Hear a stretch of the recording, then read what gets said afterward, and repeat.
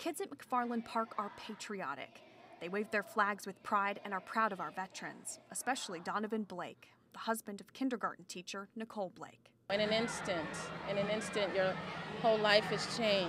The Blake's life changed right after this photo was taken. A car crash meant the Navy veteran would be paralyzed from the waist down.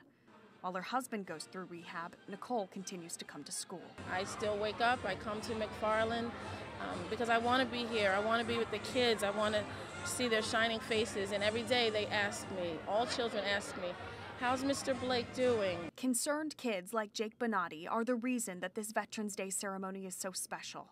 Today, this German Shepherd, Max MacFarlane, came to see the students that named him, and soon he'll be heading home with the Blakes. His mouth will be Mr. Blake's hands, and to give him not only the ability to be a little bit more mobile, but also for the companionship, to be by his side and the warmth of that and the spirit of that. Before Max became a service dog, a number of paths would first have to cross.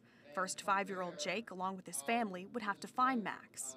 A long time ago when we saw this dog, I thought about Miss Blake and her husband, and then I thought about her son that was paralyzed, and I just wanted to give this dog to them. Then Jake's mom would have to find trainer Clarke Inghram. Terry called me and said she had found her and Jake had found this dog out in their neighborhood, and would I help her? And I said, of course I will. Inghram has trained hundreds of dogs and helped place many with veterans. He says this placement, though, is just perfect. It's God sent. I mean, it's just those things that, you know, we pray for, and through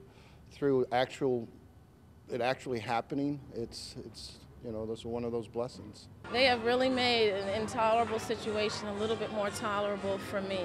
Max is expected to be home with the Blakes in time for Christmas. Reporting in Tampa, Ellen McNamara, ABC Action News.